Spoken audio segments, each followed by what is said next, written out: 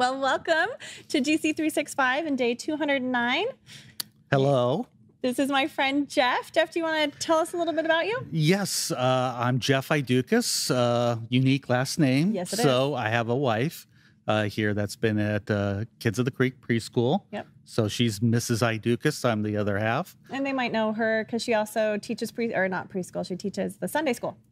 Yes, yep. And I have a daughter, Maya, that's turning 18 and nice. graduated from high school. Nice. And I've been here at Gold Creek over 10 years. I can't even remember when we started, but I remember Pastor Larry still had long with hair. long hair. That was So wild, whenever though. Larry had long hair, Some of these people listening might actually not remember Larry with the long hair. I do. He's got a good look with the short hair and all black, so that's good. But yes, whenever Larry cut his hair, that's roughly when I've been around Gold Creek. Awesome. So, Well, and I'm Cammie Barker. I'm the logistics director here, and we're going to get started. yeah.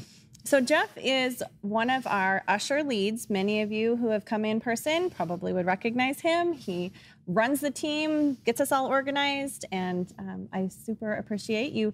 You kind of saw us through some hard times when we were at the farm, and then when we came back in person, I didn't have any leads, and so he stepped right up and led almost every single week of the month for a couple months. So I appreciate you, and we were just talking.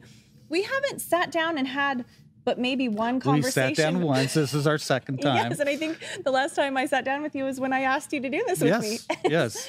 So we are always on the move. We are working friends, so we get things done. And you get to boss me around I do. on Sundays, but I try not to be too mean of a boss. no, it's all good because then I get to, when I lead, I get to boss That's the true. other I just ushers kind of around. hand it off, and then you take the lead from there. That's But awesome. yes, it's nice to sit, actually is. talk with you. And talk about the Bible. And read. Yes. So- Today we are in 2 Chronicles.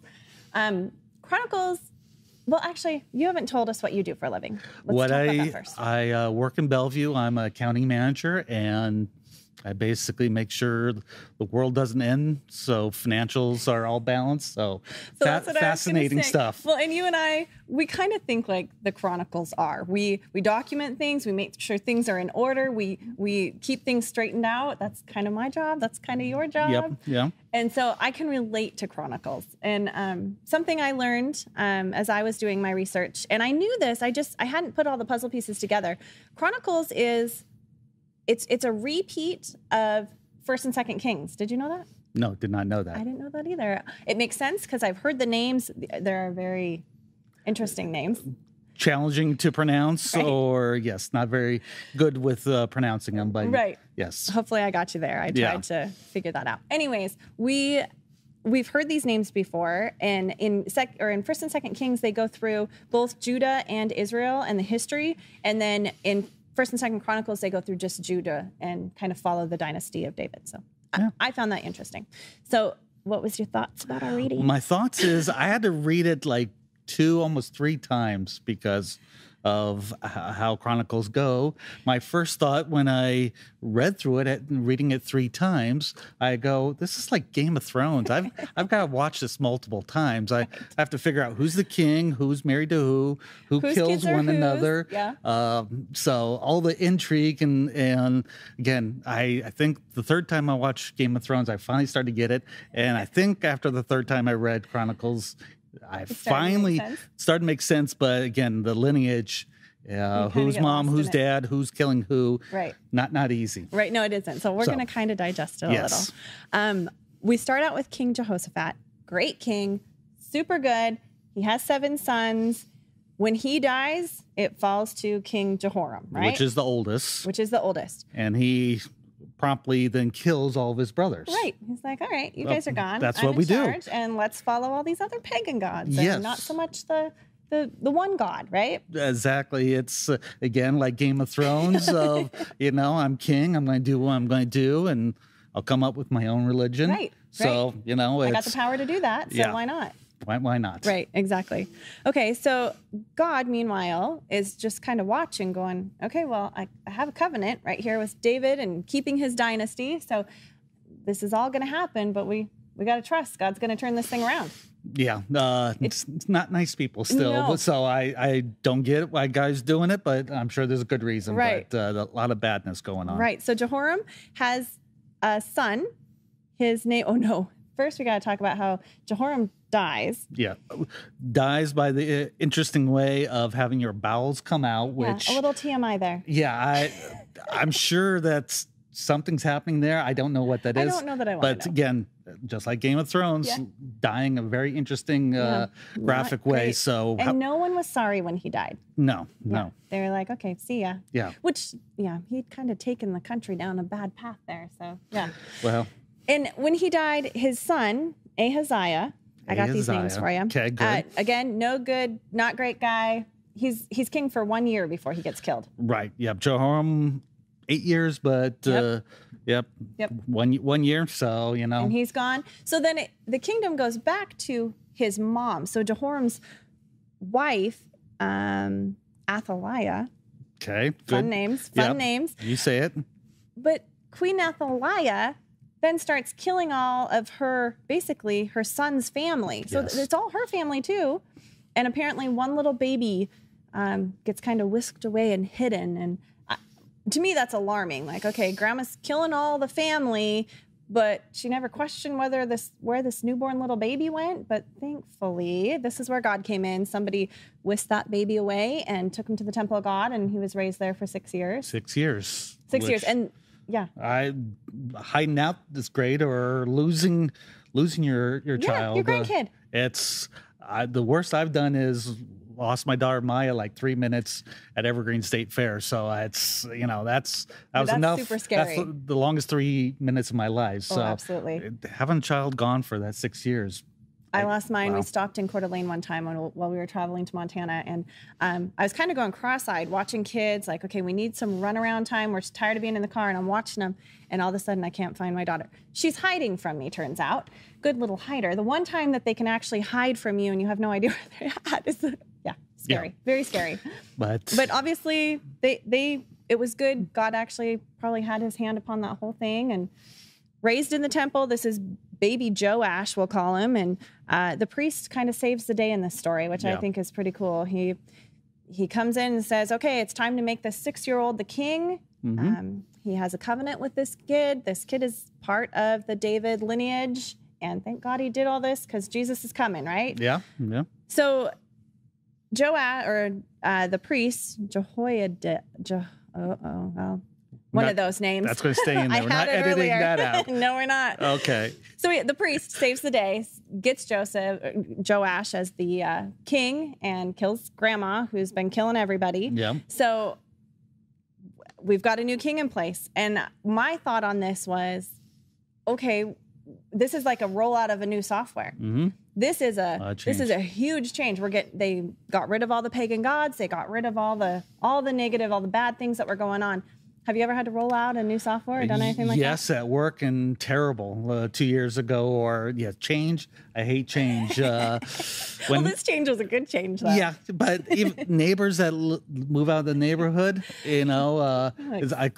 crying when they're leaving. It's like, where are you going? You're leaving us. So, even though you like the new neighbors, hopefully you like the new neighbors, of course. But change is difficult. Change is difficult, and I don't embrace change, but it happened. Even when it's good for you, yeah. So when it's good for you, I'll say that after the fact it's good for me, but in the moment I'll say I hate it. So I hear you. How about you? Do you like change? Well, it's funny because just in the last year we've had to do a whole new changeover of some of our project management here at Gold Creek, and part of my role would be to lead through that. And it's not been easy. It's like, no, you can't send emails anymore. You actually have to go into this program and communicate. And it's just one of those things, trying to figure out how to do that and train other people. And I mean, there were people probably hiding gods underneath blankets, and I don't want to worship that God. I'm sure it was not easy. So I am thankful for the priest that stood up and did this and stood up for our faith. Go with the flow is what I was thinking. Right. That was one of my vows my wife gave me, was to go with the flow, which I don't do. So, but You're that's working on that. Another story. All right. Yes. So then we go into Romans, and actually it really relates to the Old Testament, and it's all about grafting. Yeah. I had to watch a video. I love gardening. Do you like gardening? I'll mow my own lawn, but gardening not per se. You're not grafting any branches into trees? No. Didn't know what grafting really was, so I'm glad you know. Well, so I found it interesting because the story in Romans is they are talking about how basically the tree of life, was started with in the Jews, in the David lineage, Christ comes from. Everything that we just read about in Chronicles is the roots of this tree. This is the family roots, right? Yeah. And it comes up, and we've got Christ as our life of our tree. And the Jews were basically not accepting Christ. And so God says, okay, well, we can have the Gentiles be part of this tree. And they were taking the branches of the Gentile tree and putting it into the Jewish tree and saying, if you accept Christ, you're part of this tree. And I just think it's so interesting. Like, any branch can be broken. If you're going to choose not to follow Jesus, your branch can be broken too. And what does that look like? And how do you stay healthy? Well, it made me kind of almost think back to Chronicles of losing your way and able to kind of come back and back to the family. Yeah, graft yourself. So redemption, that no one's too far gone from being redeemed. And so, well, and it talks about how God did this, offered this to the Gentiles because he was hoping to make the Jews jealous of like, wait, they're doing that? Wait, I want to be a part of that. What? No, that's for me. That's not theirs. That's for me. And so they would come back to faith. And does he know us or not? Like, we are jealous people. God obviously knows more than I do. So it's like the 2-year-old toy, right? Yeah. You can't play with that. That's my toy. Okay. Right?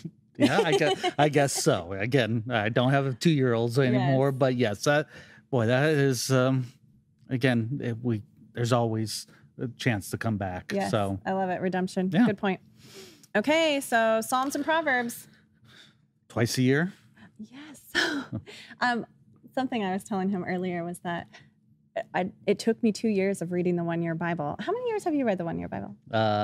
0. This is your number one? This is my number one. All right, I like it. And I'm proud of you. Good job. You're over halfway. Well, getting there. You So are. It's a big commitment. It is. It is a big commitment. But yeah, trying to do it day by day. And yes, some days are better than others. Yes. Okay. So the way that the 1-year Bible program that we read is set up is that we read through Psalms and Proverbs actually twice. And I read it for 2 years without actually realizing that, because I don't turn to that certain chapter. My phone either reads it to me or it's right there, and I just follow along on the program. I didn't really pay attention to what chapter or verse I was on, realizing, July, you start all over again in chapter 1 of Psalms and Proverbs. Deja vu. It is.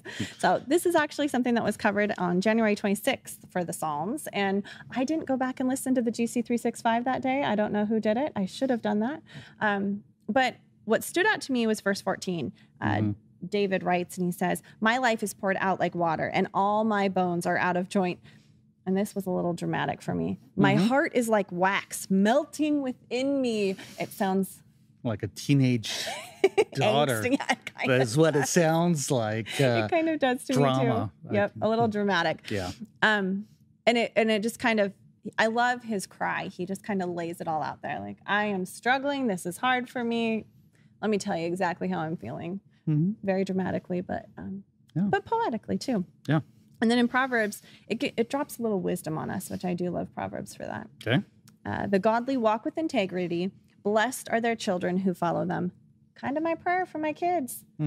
Praying I can walk in integrity and that they can be blessed and follow right after me and following Jesus. Well, and I try to walk with integrity each day, but I know I fail. We all do. But that is a goal to shoot for. Yes, I would say you're a man of integrity. Well, thank you. We encourage you today. Hope that you have enjoyed this GC 365. Yes. And we'll see you at church on Sunday. Take care. Bye.